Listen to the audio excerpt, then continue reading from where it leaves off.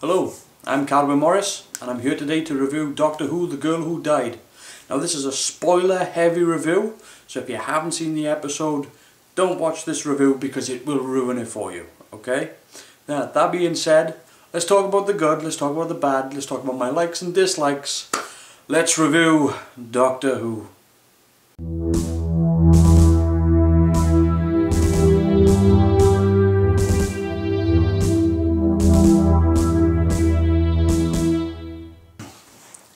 So, The Girl Who Died. This episode was written by Jamie Matheson and Stephen Moffat, and it's interesting one. It's a self-contained episode which is also part of a two-parter, which is kind of unusual, a little bit strange, but there we are. You know, it's got a continuing story arc that runs over to the next episode. Doctor Who has always been about an adventure in space and time, and that's what this episode really gives you, is that sort of scope. It starts off in deep space with Clara being trapped and the Doctor fleeing from a battle fleet, which is always good to start. You know, it sort of hits the ground running and just keeps going. Then you land on Earth again. I understand why. They've gone with Earth. It's easier on the production, let's be fair. It's much easier to do Earth than it is to do an alien planet. But had these been aliens on an alien planet, maybe it would have made for a better story, I don't know. The story overall was reasonable. It was a reasonable story. One of the things that Doctor Who does very well is alien invasion stories. Mainly because with most sci-fi alien invasion stories tend to happen in the 20th or 21st century. With Doctor Who tends to say that alien invasions have always happened. You know, just look at what's the name of the one in Paris? What's it called? City of Death. City of Death. I mean, alien invasions were happening at the start. You know, when the dinosaurs were still around. So this story is a continuation of that sort of thing. You know, where aliens have invaded throughout time, and at this point they decide to invade during the Viking era. It's a little bit sort of Outlander, I felt, a little bit, but that was quickly dismissed, that was quickly washed away. This episode also stars Maisie Williams, who you'll all know from Game of Thrones. I'm going to come around to that in a little bit, but overall she done a pretty good job. I felt that you know, she was obviously living up to her talent that she's obviously earned and her skill that she's achieved by being on Game of Thrones. Solid performance all round, but I will get back to her character in a little bit. First things first, those damn sonic glasses. Snap, hurrah, get them out of here.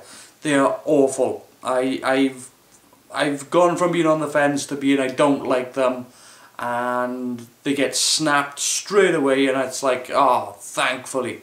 I now firmly believe that they're a silly idea, and whilst Doctor Who has a little bit of silliness to it, they take the pee. Obviously dealing with Vikings. Now this is where the production, I believe, kind of, I'm not going to say it falls down, because Doctor Who does something very well, and that's to do backyard stories, which this is what that is, okay? This is a backyard story. It looks and feels like it was filmed in somebody's back garden. And that is in turn partly responsible due to the camera work. So first things first, let's talk about the alien threat, which is Odin, or somebody claiming to be Odin. Now this is where the production goes off a little bit, because we've seen Thor, and we've seen a good interpretation of Odin. We know roughly what an idea of Odin looks like, and is represented very, very well. True, it's played by Anthony Hopkins in Thor, but it's a good example of Odin. This, I know it's not really Odin, and it's a hologram, but due to the way that he's made, and due to the way that the character is made up, kind of looks a bit more like James Hook than Odin. There's something very pantomime about the guy as Odin. The other thing, again, is the fact that Maisie Williams is in this production. It's not her fault whatsoever, but it does continually remind you how good the production values are on Game of Thrones. And that's why this one feels like a backyard production. It's because it's literally, there's no sense of scale to this episode. There's absolutely no sense of scale, and again this comes down to the camera work. You get this opening pan of the village, this really short opening crane shot where you get to see like 2 houses, and after that almost every single shot in this episode is shot from the waist up. Everything is shot in either mid or close up, pretty much like I'm being shot right now. It's pretty much this throughout the entire episode, except for when you see Odin, then it's right up in his face. So it's mid and close up. You get no sense of scale from that. Now, okay, they probably didn't have the effects to make it broader, make a larger village, but you know, and the budget was probably not there for it anyway, because it's probably a lower budget episode anyway. But the way it was shot, by shooting it close up all the time, you can't see the effort that they've gone to create this village, to create this town. You only ever get to really see one house, to be honest with you, and for all I know it's the same house repeated over and over and just doubling as other buildings. No, they did have an interesting design for the inside of the hall. I felt that was probably a location more than a set. But it was, again, it's due to the camera work. The camera work, the cinematography in this episode was just not up to par. It really wasn't. The costumes looked okay, but they looked like a BBC costume department. Everything was sort of new leather, nothing scuffed. Everything looked like it was a production as opposed to a real life thing. There were better examples here and there, like for example some of the helmets were dinged up, but you can see that the swords had never been used. They were brand new, shiny. Whoever made them didn't want them to clang. And then we get into the plot then, which is that this alien is draining people of testosterone and is essentially drinking it. That's really not a good plot. I mean, you know, that's not a good villain. That's a bad villain right there. I mean, and I don't mean bad as in, oh no, he's a bad guy. I mean, that's crap. You know, when the villain abducts people and drains them to drink their testosterone, it's not quite Count Dracula, if you see what I'm saying. There were more interesting dynamics with Dracula. There's more interesting things going on. With this Odin character, I don't know. It was just really bad. But anyway, Clara tries to talk him out of the invasion, and she's almost very successful, which is where she steps up to the play, and it's her, Clara and Maisie Williams in the scene, and Maisie sets off or triggers a war. I would have said battle. I wouldn't have said war. I'd have said battle. You know, there was 10 people fighting 10 people. That's not a war. That's a punch up in a rugby club. So Clara stepping up again, it does show her progression as of the character of Clara Oswald, but I do feel that she is starting to get ahead of the Doctor. Maybe at some point the Doctor's going to rein her back in, hopefully anyway. That's my thoughts, is that, you know, the Doctor's going to realise that she is getting too far ahead of herself. So I was kind of on the fence as well about the pacing of this episode, because yes, I knew it was going to be a two-parter, but I knew that this was also going to be self-contained, that the next episode has absolutely, aside from Maisie Williams' character, the story here and now with the Vikings ends here and now. So this episode starts off quick, grinds to a halt, and then starts to climb in speed. And there are some moments where I felt like, you know, you need to be moving this along a bit better, moving it along a bit faster, moving it along. But then there's this moment where the Doctor has this debate over whether or not he should help or not. And for good or bad reasons, maybe that should have played out a little bit earlier in the episode, but it was a valued moment at that time. It was really sort of, you need to focus here. This is an important beat for the Doctor, and they did. They focused on it, and I felt that it was a good moment. Now, truth be told, whilst I enjoyed the back and forth between the Doctor and Clara, he's been round long enough to have already had this debate before in a previous incarnation. I'm fairly sure he would have already reached this point. I'm sure he's crossed this line before as to whether or not to interfere. And it's Clara talking him into helping. Really? Really? Clara has to talk the Doctor in to stopping an alien invasion?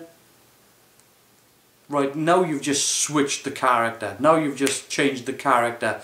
The past 50 years of the Doctor have just been switched like that, like a light switch. You know, for the past 50 years you haven't been able to stop him from interfering, and now you have to convince him. It goes against the characteristics. Now, whilst it was a great little back and forth between the Doctor and Clara, mainly less to do with the dialogue and more to do with the acting performances going on. Now, the other thing that I took from this episode was that the way the Doctor beat the bad guy was to do what he always does, which is to do something that you weren't going to see coming, that you weren't going to expect, and to bamboozle them into submission, which is again what happens. You know, he uses their own weapons against them and ends up defeating the bad guys. There's, you know, like I said, it's a self-contained episode. It's one of those stories whereby it's such a tedious little bad guy that it really doesn't matter. So the importance of this episode is probably more placed on Maisie Williams' character than anything else. This was all just setting up her character. She dies and the Doctor brings her back because that's what the Doctor does. That's what the Doctor can do. Really? He can bring back the dead now? I mean, I guess, you know, there's nothing to say that, you know, he can't. I'm just thinking of other companions that he's lost, and I'm not so sure he wouldn't have used that trick before. But anyway, you know, besides that aside, you know, Maisie Williams has now become Captain Jack Harkness, and can't die. She's immortal. There we are. Hurrah! She's an immortal that cannot die. Now, this moment was actually brilliant. The illustration of her immortality, I thought, was flawless. I didn't much like the visual effects throughout this episode because it looked to me like the mountainside and everything would be added in via Terrigen, which is a pretty bloody good package. I've used it myself. It's free out there for anybody, but I don't believe that the backgrounds were entirely convincing. But this moment where time is going by and you see the stars spinning and you see the streaks as the sun's going across the sky, I thought it was a brilliant little trick for illustrating time. I'm not going to go nuts over it, but I thought it looked beautiful. So we get to the end of the episode and she's passed through time. She's lived for however many years, and that's pretty much where we leave this episode. So, what do I think of this episode overall? Well, it started off fun, but then it became boring. And then it became more about Clara, and Clara convincing the Doctor, and I don't like that. I don't believe you need to convince the Doctor. Again, the story seemed to surround Maisie Williams' character, and again, the biggest problem with this episode was the cinematography. The camera work in this episode was, I'm not going to say shoddy, but it was, whoever filmed this has only ever filmed TV, I believe. I mean, I could be wrong. I might have to go back and check, but I would speculate that they've only ever done TV. They might have done adverts as well, but I wouldn't have said that they've done a feature film because they just didn't have that scope. And maybe that's the fault of the cinematographer, maybe that's the fault of the director, but it just did not look impressive. Also, again, the plot was substandard. I'm not going to say it went back to its usual grind, because at least it was trying something a little bit different in the character of the Doctor and Maisie. Good for the attempt, but this story is a story that we've heard before from the Doctor, okay? This was like the one with Matt Smith, where the western town was invaded by a cybernetic cowboy, or, you know, go back further and, you know, Horror of Fang Rock, where a 19th century lighthouse is invaded by aliens. It was that plot. It was that plot. That was the backfill to this story. So not much in the way of originality there.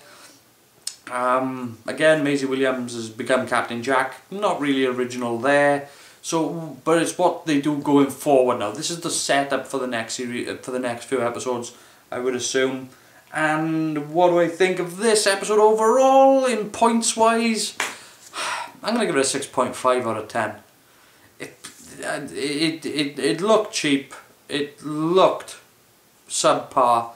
It didn't have a great plot. It dragged along for the first 20-25 minutes. And when it finally got going, it was over. So there you go.